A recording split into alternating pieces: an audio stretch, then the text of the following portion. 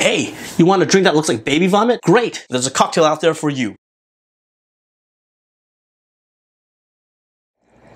What's up guys, it's your boy Alan again, back with another video. And today I want to talk about the top 11 worst cocktails that are ordered. Now, when I say worst cocktails, I'm not talking about that one time you went to a bar and ordered a margarita that's on the menu and you see them grab that Rose's lime juice. Or some random person's recipe on an 11-year-old GeoCity site. I'm talking about real drinks that people actually order. These drinks are so bad that even when they're made with the right proportions and with the best ingredients, they are still horrible.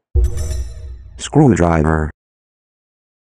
This is one of the most commonly ordered drinks. Why is it on this list? Because most people have horrible palates. People also like to mindlessly order drinks that are popular. If millions of people are drinking it, it must be good, right? So what makes it so bad? First, you start off with orange juice, which by itself, especially if it's fresh squeezed, it's amazing. But if you start off with something that tastes amazing right from the start, and you add some vodka, which tastes like nothing, you completely ruin the orange juice because you're diluting it. A Greyhound, on the other hand, is actually a much better drink, even though they're very similar. Because grapefruit juice is so bold that adding a little bit of vodka just softens the juice rather than silencing it. Muddled mojito. A little bit of history behind the mojito. It is actually derived from another drink known as the mint julep. A mint julep is mint, sugar, and bourbon. When you muddle the mint in a mint julep, it bruises it and causes it to release an enzyme called polyphenol oxidase, which causes the mint to bruise and turn bitter. And you've probably seen like bruised fruit that are brown. That's what causes it. Bitterness and sweetness are complementary flavors. So by having the bitter mint and with the sugar, you actually have a balanced cocktail.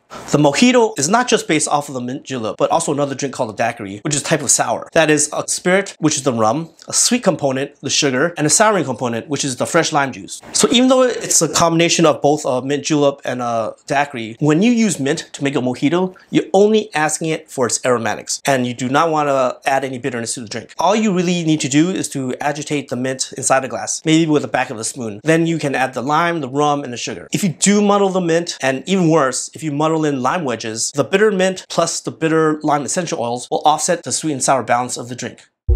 Tequila sunrise. Just like the screwdriver, this drink doesn't work because orange juice has a very subtle flavor, and adding tequila will squash it even more so than vodka. And to make matters worse, you're even adding the Rose's grenadine to it, which is just red colored simple syrup. So not only do you have the tequila silencing the orange juice, you're also making it cloyingly sweeter without balancing it with some kind of acidity. Blood and sand.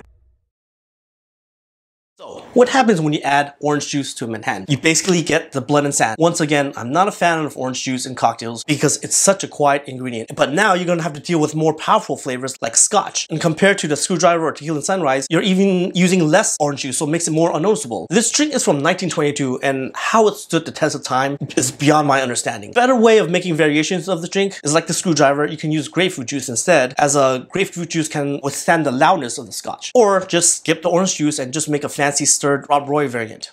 Kamikaze. Ever go out with the boys and you just think to yourself, you know what, let's start off the night with a round of Cosmopolitans. Probably not, but guess what? That's basically what a kamikaze is. Cosmo is vodka, lime, triple sec, and a splash of cranberry for color. You take that cranberry out, you basically get a kamikaze right there. Adios. The name of this drink implies that if you drink it, you'll be knockout drunk. And adios. Well, sorry to burst your bubble, but the drink is just a Tom Collins with blue curacao. Yes, there's 4 types of spirit, but when you add those, they still just add up to only 2 ounces, which is your standard pour for a whiskey drink. Next time you want to get buzzed, order an old fashioned or a Manhattan. Not only will you get a better drink, you also won't look like an idiot. Aviation. This classic cocktail is split between bartenders. They either love it or they hate it. It's essentially a gimlet that smells like flowers and twigs. The drink itself isn't unbalanced or anything, but when you're dealing with both the maraschino liqueur and creme de violette, both being so loud, it's like wearing 2 types of perfume. Combining these 2 strong floral liqueurs just squashes the botanicals of the gin, which is the base spirit and therefore should be the star of the show. French martini. You know what goes well with pineapples? Raspberries. Said no one ever. Not only is it not a martini, which is a spirit-forward cocktail, this drink isn't even French. A splash of French liqueur doesn't make it French. On top of that, the drink is so sweet. If you're going to add a component like Chambord, at least counter that sweetness with some lemon or lime juice. Muddled old-fashioned.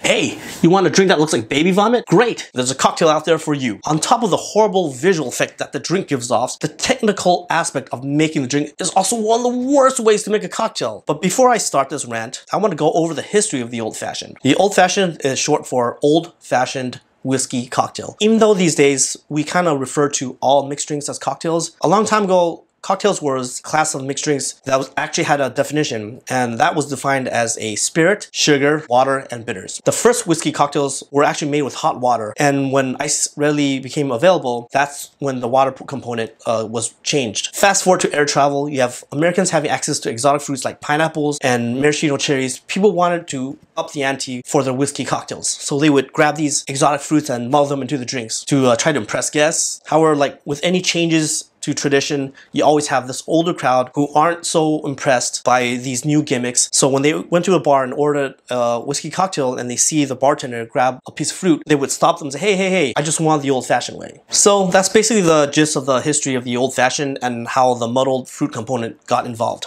On the technical side, what's wrong with the old-fashioned that's muddled? First, sugar cubes cannot dissolve in alcohol, especially when it's cold. It needs to be dissolved in some kind of liquid solution first before you add the alcohol. Otherwise, all the grains of sugar just sit on the bottom of the glass. Second, it's too sweet. Most places that you see that make muddled old fashions, they use these bright red maraschino cherries that are typically used to top off sundaes. To clarify, these are not real maraschino cherries. Real maraschino cherries are made of Maraska cherries in Croatia, which is how it gets its name. These fake maraschino cherries are made of sweet cherries marinated in a brine of sulfur dioxide and calcium chloride to bleach the fruit, then soaked in a suspension of red food coloring, syrup, and other chemicals. The combination of these muddled components mean the drink is full of chunks of this cherry corpse and undissolved sugar that is settled at the bottom of the glass. So that means you'll get an overly sweet and grindy finish, and none of the ingredients will ever be fully incorporated into the whiskey. Mudslide. These are very popular in a lot of restaurants in certain parts of the United States. And in the places where they're popular, they are really popular. But what makes it so disgusting? Well, let me ask you a question. Would you ever ingest heavy cream that's never been refrigerated? Guess what? That's one of the ingredients that goes into a mudslide. Ingredients are vodka, Kahlua, Bailey's cream, and ice cream. This drink is just chemicals and calories. A standard mudslide at TGIF has the following: 740 calories, 26 grams of fat, and 86 grams of sugar. That's almost 4 days worth of sugar in one serving. I understand that alcohol itself isn't very healthy, but this is just diabetes in a cup. And the #1 worst cocktail ordered is... cue the drum roll, the dirty vodka martini. This literally is the worst drink ever made. You ever drank a glass of salt water and thought to yourself, this could taste even better with a little alcohol in it? Despite being so disgusting, it's also one of the most popular drinks ordered. And I don't know why. Even if you've never heard of the other 10 drinks I talked about earlier, you're probably still aware of this drink. And the weird thing is, I don't think there are any fictional characters that drink this cocktail. So why are people ordering it? Are there people who actually think this tastes good? People send back food when it's too salty. This drink is literally just alcohol and salt. Okay, I'm sorry if you're a dirty martini drinker and that I might have offended you, but you might want to reconsider some of your lifestyle choices. Well, that's the video for today, and I hope you enjoyed it. If you want to check out something similar, please click on this, and if you haven't done so, please like and subscribe, and I'll see you guys on the next one.